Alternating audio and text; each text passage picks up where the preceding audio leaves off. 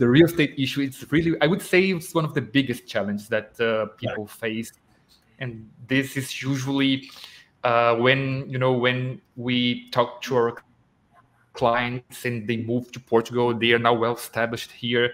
And I ask, what is there something we could, in your point of view, that we could improve so that you would have a better experience?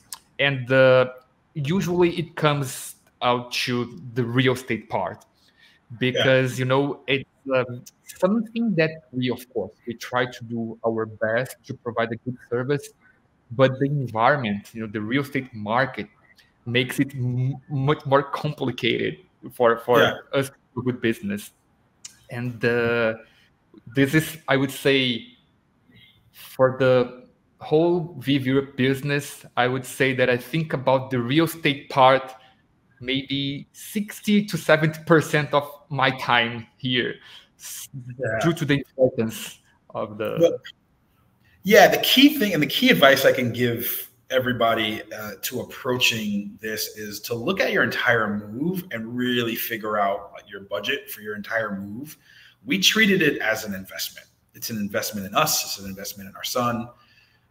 And we didn't look at moving to Portugal as a cost-saving measure.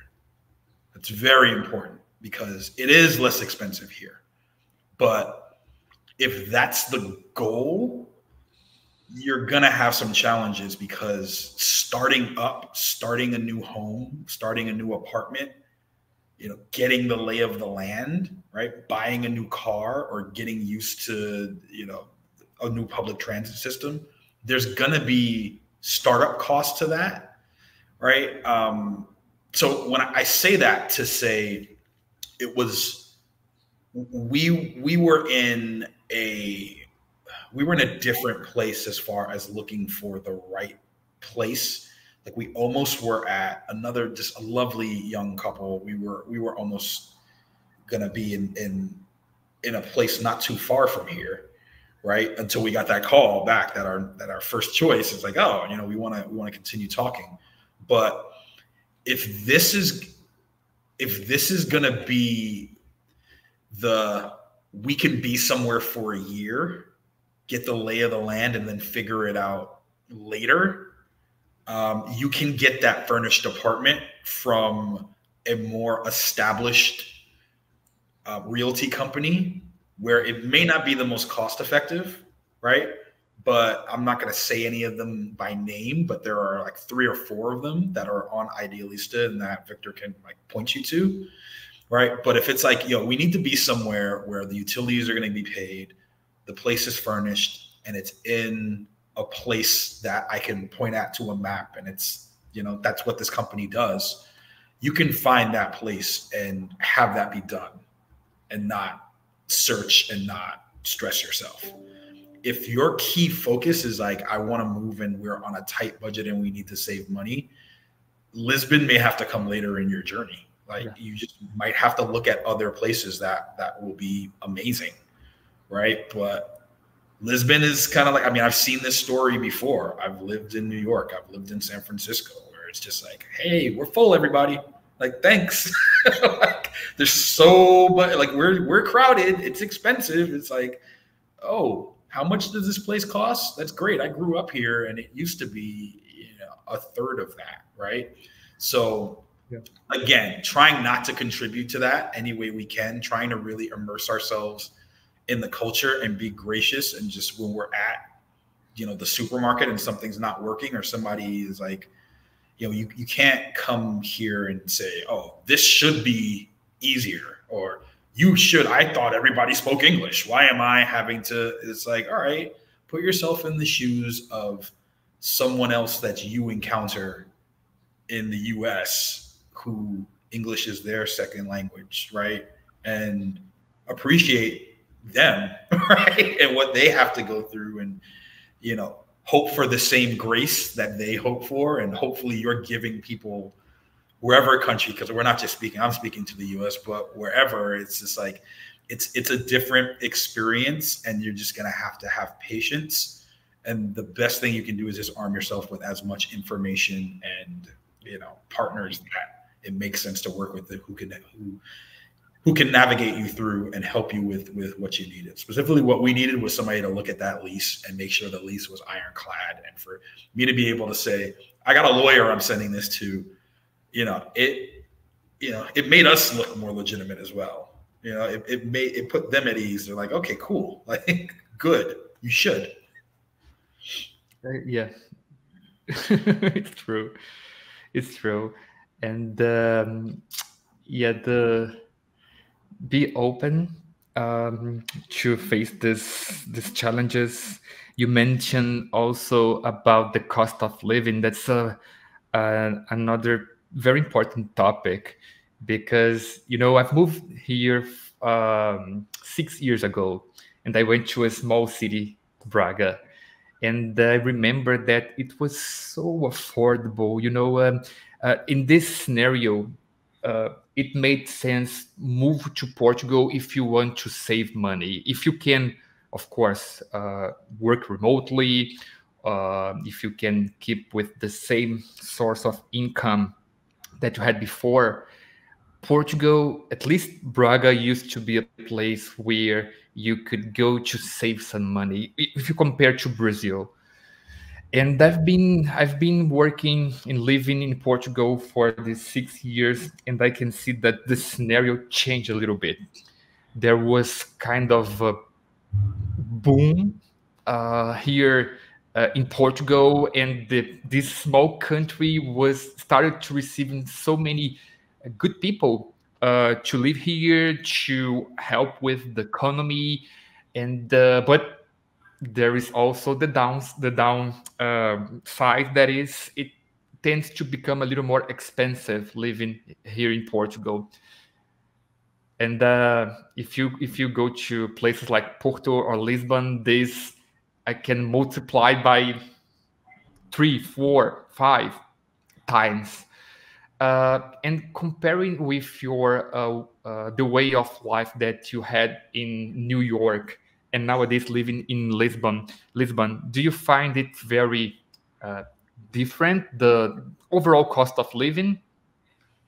Yeah, that's a great question. And it's just, you have to, this is going to be very, very, very like individualistic. Like, people will need to look and say, what am I expecting to do when I get there, right? If you're a young couple, you're in your 20s, you're going out and you're drinking and like taking in shows and hanging out, and you come here, you're going to do a lot more of that stuff and it'd be affordable, right? Let's start there, right?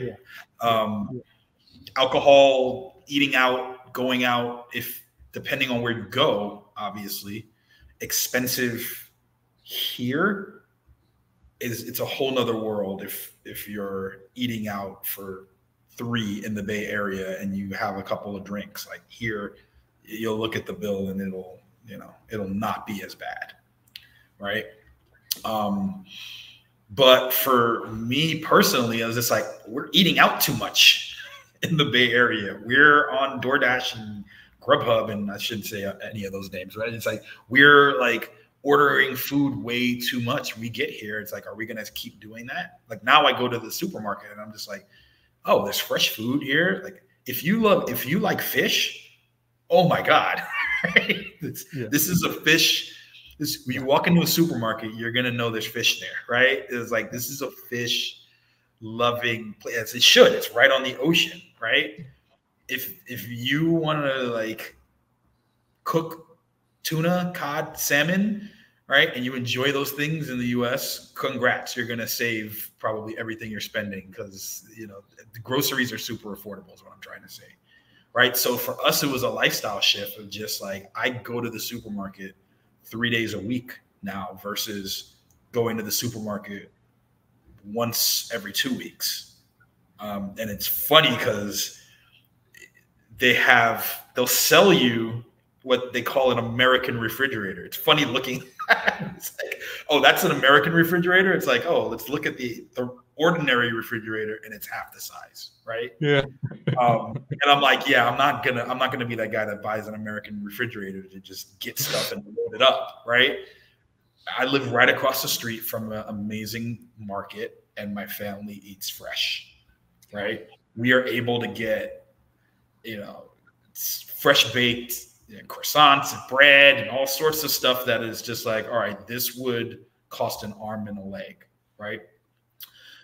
So it's the lifestyle piece of it. You know, if you don't want to drive, the ride share, it's dirt cheap, right? The metro is wonderful, right? And we didn't take the train for a very long time.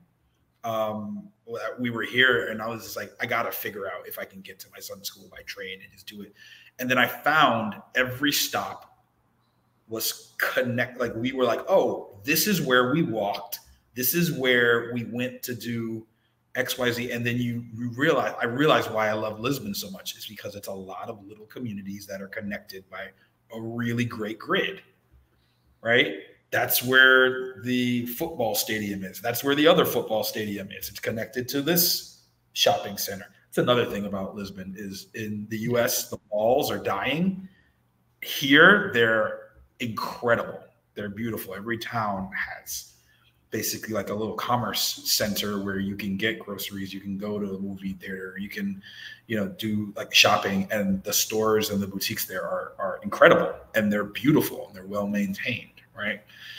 So everybody, like for me personally, it's still getting adjusted to, I love live music, and there's festival season coming up. I'm probably gonna, miss festival season this go around while we're still getting everything taken care of, right? But I'm looking forward to getting back to some of those things that I really, really, really valued in the US, and they're all still here is the key thing. I look and I'm like, oh, Queens of the Stone Age is coming here. Smashing Pumpkins is coming here. Pearl Jam is coming here. It's like there's a really great hip hop booking called, I'll give them a shout, even though I haven't reached out personally. They're called Versus, right? They're bringing some amazing, amazing, amazing artists here, like Freddie Gibbs, Danny Brown. Like the culture is here, right? It's coming here, and there's shows here, and you're, how close to Paris, to London, any other thing you need to see. So I think the key is to get your budget together and figure out what you enjoy, and there'll be a way for you to continue that and to have that in your life. But you just need to just make sure, some people don't need to do a budget. Some people are like, yo, this sounds great, I just need to know what's there and I'm good. We're fine. Like, God bless you, right? But if you need to budget in the US, you got to make absolute sure that you've got everything clear, because you don't want any surprises when you're out here. Yeah. Oh, when you were speaking, I was just nodding, because really it's how I feel as well. I'm not in Lisbon, but I'm in Porto. We don't have so many events here if you compare to Lisbon, but we do have many. And from moving to Braga to Porto, this is something that I appreciate the most. There's so many cultural events, so many orchestra that you can go to, just like a big city. But I live on the other side of the bridge, so it's a more calm place.